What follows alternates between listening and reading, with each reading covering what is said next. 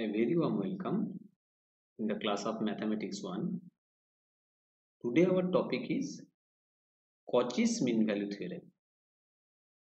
Myself Rupam Bhattacharya, Assistant Professor at Department of Mathematics, GIS College of Engineering. In this particular topic, we need some pre-idea on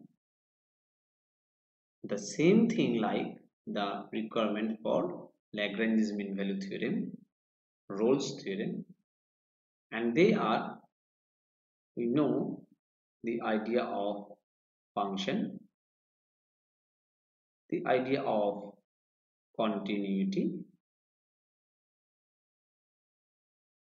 the idea of differentiability,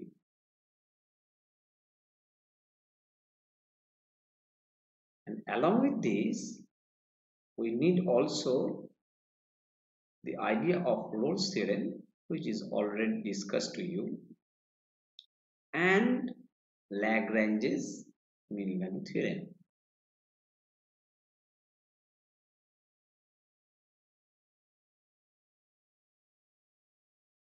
Because we are not only going to use all these things, we are also going to give some comparative idea for the Cauchy's mean value theorem along with Lagrange's mean value theorem.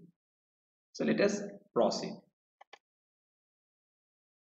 Now the Cauchy's mean value theorem states us that if we have two functions f as well as g, and both of them are defined from the closed interval a to b to r, so they are real valued function and their domain and ranges are like this. Both of them are satisfying the property that they are continuous and as well as they are differentiable in the range of AB, open interval. But here we are having one more assumption, that is g dash x, that means the second function what we have taken, that's differentiated state will be always not equal to 0 for all x in the open interval a to b.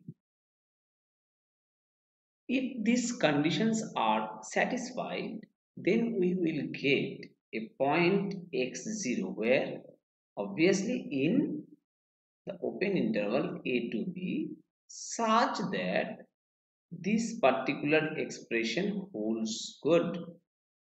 What is that?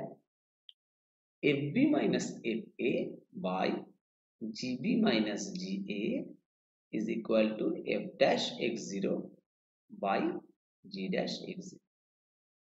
So it is our Cauchy's mean value theorem. Now before going into the problems related to Cauchy's mean value theorem, we just want to show you that how it is linked or interconnected with the previous theorems what we have learned, that is Rolle's theorem and Lagrange's mean value theorem. So this is our Lagrange's mean value theorem and Rolle's theorem. Now look at this. First of all, if I want to compare our Cauchy's mean value theorem with our Lagrange's mean value theorem, what we get in Cauchy's mean value theorem, it is fp minus fa by gb minus ga is equal to f dash c by g dash c. Here they have taken x0, we can take c. Ultimately the c is the point within a and b. Now If my function, suppose gx is taken as x, it is continuous and differentiable in the range a to b, and we get g dash x is equal to 1. Clear? Now you can think, then if we take this as g dash x is equal to 1 and gx is equal to x, if we apply it in Cauchy's mean value theorem, what we get? F is not explicitly mentioned, so it will be fb minus fa. Then gb will be b, ga will be a, as gx is equal to x is equal to f dash c by g dash c, but g dash x equal to 1, so g dash c will be also 1. And what we get, all of us now very much confident that we get the LMVT from CMVT, where our assumption or additional information is gx is equal to x. So I think this conversion or interconnection is established properly. And as we know that LMVT and Rolle's theorem is connected, in the last class we have mentioned it, we can also claim that CMVT and Rolle's theorem must be connected. Now, if anyone wants to find out that what will be the case for Rolle's theorem from CMVT, we only require that the additional information that FB is equal to FA, and if we can take it, we will get F dash C is equal to 0 in this particular conversion. So if we take Gx equal to X along with, if we take Gx equal to X along with Fb is equal to Fa in CMVT, then it will gives us the Rolle's theorem. So I think this is the establishment of all their interrelationship. Now we are going to solve some problems related to CMVT first. After that, the application of MVT to prove some inequalities. So first of all, if we take one problem like this, that is fx is equal to x square and phi x is equal to suppose x, and then we have to find out the value of epsilon or xi in terms of a and b in Cauchy's mean value theorem, in terms of a and b in Cauchy's mean value theorem. So here we can see that it is very much clear that fx and phi x satisfies both continuity and differentiability criteria. Both are satisfied. So by Cauchy's mean value theorem, we can write it as fb minus fa by phi b minus phi a is equal to f dash psi by phi dash psi. Now, as fx is equal to x square, it is given, so obviously it will be b square minus a square, and phi x equal to x, so it will be b minus a, and in this part we get f dash psi means 2x, so it will be 2 f psi, and phi dash psi, so phi dash x equal to 1, so it will be 1. So after simplifying this, we can write it as psi is equal to 1 by 2 b plus a into b minus a by b minus a, so obviously it will be b plus a or a plus b, what you want to write. So this is the requirement of this particular problem, that find psi in terms of A and B.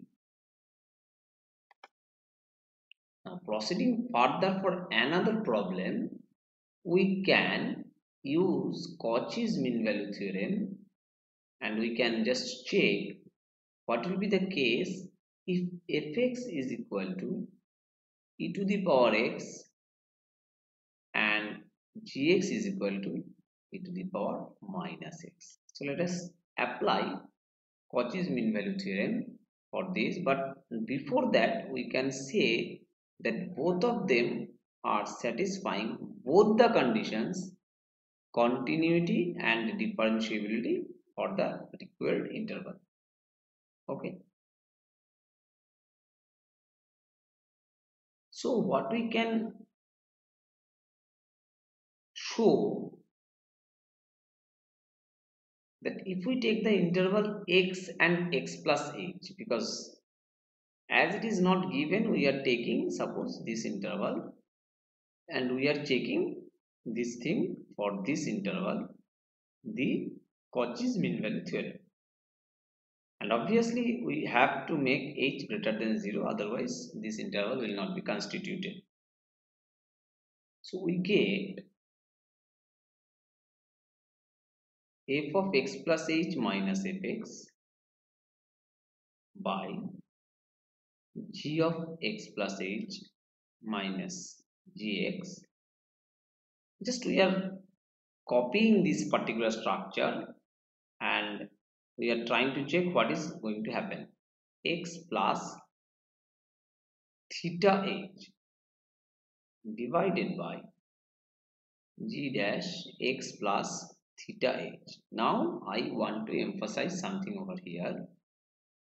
X plus theta h is greater than x, and we have to make x plus theta h is less than x plus h, because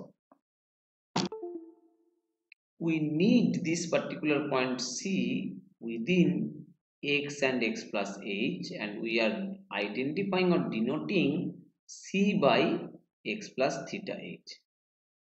So as x plus theta h is greater than x, then theta must be greater than 0. And as x plus theta h is less than x plus h, then theta h is less than h. That is theta, then theta must be less than 1. So what we get cumulatively, theta is having being greater than 0, less than 1. It is very easy, but it is very important observation which will be required not only in this problem but also the coming problems. So here we have to mention that theta is lying between 0 to 1. And one more thing, obviously, g dash x is not equal to 0 as per the requirement of Cauchy's mean value theorem. Now the problem is very easy, just we have to write the functional expressions of fx and gx which is given to us.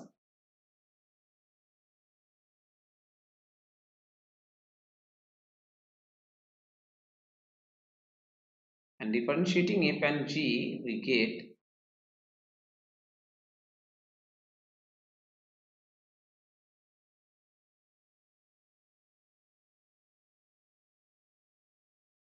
I'm requesting all the listeners that please do this problem by your own hand. It will be better if you check the calculations after you have tried it. Make a pause over here, have a try. Then it will be also very much useful for your own understanding. And we can do after simplification here e to the power x e to the power h minus 1 by, if I take it to the power minus x, it will be to the power minus h minus 1, and similarly after simplifying here e to the power theta h by minus e to the power minus theta h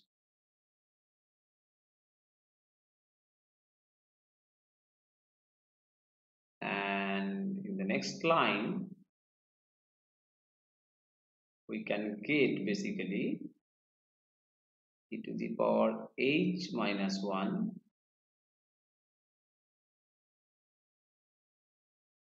by e to the power minus h minus 1 is equal to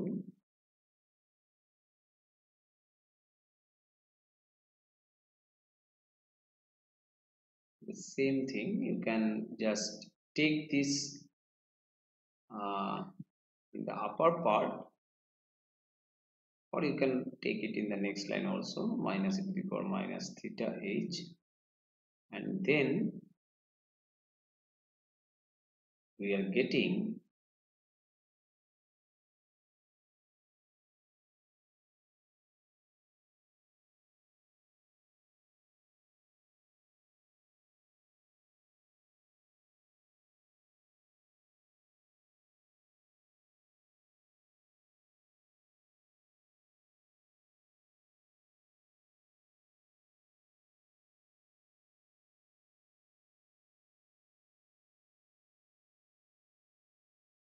so you can think that how it is. This is nothing but merely some calculations you have to do. E to the power minus h, you can just take common from here, then you will get 1 minus e to the power h, and here you will get e to the power minus, there is minus 2 theta h, and doing this ultimately as the constraint of the location where we are getting here, we are getting theta is equal to 1 by 2. Since h is greater than 0, obviously h is greater than 0, it is has to be mentioned over here. So these are nothing but the calculational steps. We can check that hence theta is independent both of x and h, and it is equal to half. So the observations are important over here, and the observations is also important is there. Theta is independent obviously over x and h. So Cauchy's mean value theorem gives us this particular observation in this problem. Now, as we have already stated that we are going to give some example where we will establish the inequality with the help of mean value theorem. So first of all, one problem is something like that. Fx is equal to sine inverse x 0 less than a less than b less than 1. We can prove b minus a by root over 1 minus a square less than sine inverse b minus sine inverse a less than b minus a by root over 1 minus b square, obviously when 0 is less than a less than b less than 1. So we have to prove it. Now look at this. In this whole problem we are not getting any explicit direction or instruction for applying mean value theorem, but these types of problem can be beautifully tackled by mean value theorem. So let us see how the process is applied. So as sine inverse x is continuous and as well as differentiable in the interval, we are not mentioning it here. We can just using LMVT, we can write it as FB minus FA by B minus A is equal to F dash C, where C is within, obviously you have to mention it that where 0 is less than A from this. less than c less than b, because c has to be within a and b less than 1. Now using the function, what we can write, sine inverse b minus sine inverse a by b minus a is equal to 1 by root over 1 minus c square, because it is the differentiation of sine inverse x, 1 by root over 1 minus x square. Okay. Now the concept is, if you compare in this intermediate step with the problem, sine inverse b minus sine inverse a by b minus a is already achieved. Now we have to find out the inequality relationship, and for this we have to use this inequality relationship so that we can reach to this desired one. So what we can do, we will start it from here. Now a is less than c less than b, and we all know that a, b, c all are greater than 0 from this condition. So we can next, in the next line we can write a square is less than c square is less than b square. Now we are using only computational technique, the conceptual part is already applied from LMVT. Now in the next line we can write 1 minus a square is greater than 1 minus c square is greater than 1 minus b square for the inequality relationship. Then we can write root over 1 minus a square is greater than root over 1 minus c square is greater than root over 1 minus b square. In the next line, we are making the reciprocal of this one. 1 by root over 1 minus c square is less than 1 by root over 1 minus c square is less than 1 by root over 1 minus b square. I think starting from c, we are trying to reach to one expression 1 by 1 minus c square, so that instead of this we can apply this one. So if I denote this one as my second expression, and if I denote this one is my first expression, then can I write it from 1 and 2? We get b minus a by root over 1 minus a square is less than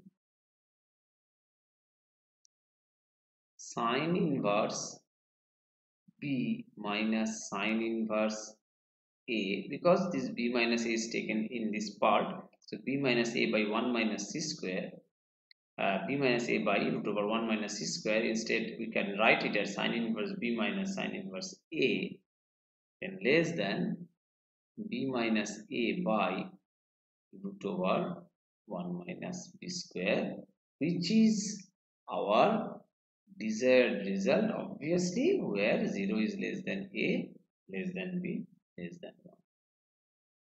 So this is the beauty of these types of problems, where the application of mean value theorem is shown. In the similar manner, there can be so many problems which can be solved by the help of this particular problem. So let us go for one more problem related to this pattern. The question asks us that show that xy 1 plus x is less than log of 1 plus x is less than x if x is greater than 0. So from this question you have to identify what function you have to take, and after that how you have to proceed using LMV. So here we are assuming fx as log of 1 plus x. You can try to identify that why this is taken. because 1 by 1 plus x is required, but it is not only log of 1 plus x, log of 1 plus x minus x by 1 plus x, that means this whole function. If it is taken here, then what we get, we have taken it as fx. So here f0 is equal to 0. If you put 0 here, log 1 is 0 and it is 0 by 1 plus 0, that is 0. And fx and f dash x, after getting this one, we can find out f dash x, which is equal to 1 by 1 plus x and minus, if I do this differentiation 1 plus x whole square, then 1 into 1 plus x minus 1 plus x into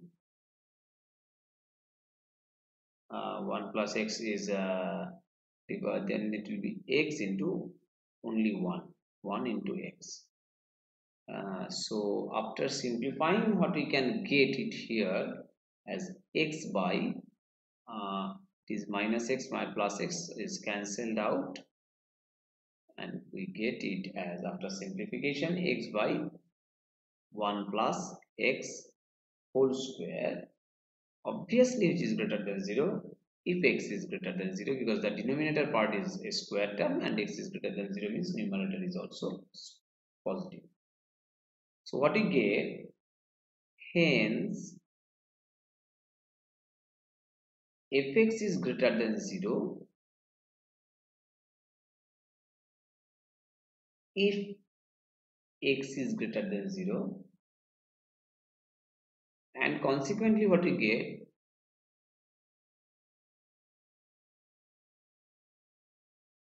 x by 1 plus x, if fx is greater than 0, so you can take this x by 1 plus x in the right hand side direction and you can ultimately reverse it. So x by 1 plus x is less than log of 1 plus x. This is another technique actually I am going to show you.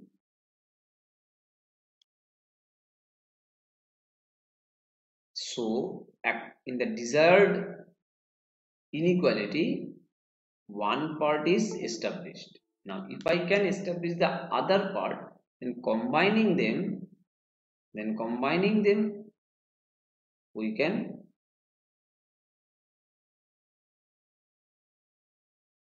do it. Just a minute, because there are some unwanted, yes. So now the first part is done and we can keep it as 1, equation number 1, and again similarly I am going to take another function, and I think now it is very much clear that what will be our function. It will be x minus log of 1 plus x. So if we take our gx is equal to x minus log of 1 plus x, in the similar manner we can get g0 gx equal to 0 because it is 0 minus log 1, that is 0. G0 is equal to 0, and we get, and our g dash x will be 1 minus 1 by 1 plus x. 1 minus 1 by 1 plus x is nothing but, if I 1 plus x minus 1, that is x by 1 plus x, which is greater than 0 for x greater than 0, and it is given that it is x greater than 0, we have to write it also here, if x greater than 0, and it is given here. So you can see that a very simple small line, how much important it can be in the whole problem. So if x greater than 0, we get it. So what we ultimately claim, so here we can claim that gx is greater than 0 if x is greater than 0. Similarly, as we have x is greater than 0, and consequently what we get, similarly we can write it as it implies x minus log of 1 plus x is greater than 0, which implies log of 1 plus x is less than x. So log of 1 plus x is less than x with the condition if x is greater than 0. So now you can take it as our equation number 2, and you can see that log of 1 plus x is less than 1 x. It is the second part of the required inequality. So combining them from 1 and 2, what we get, our desired problem, x by 1 plus x is less than log of 1 plus x is less than x. Obviously you have to mention if x is greater than 0. So this is the whole thing of our problem, and this is the approach through which we have to proceed. So I think I had exhibited the basic problems related to this mean value theorems, and finally I want to mention that these are the references what we have used to prepare this video lecture, and these are the assignments what you have to solve. Not only this, but these are some of them to make the idea more strong. Thank you all. Happy listening, happy learning.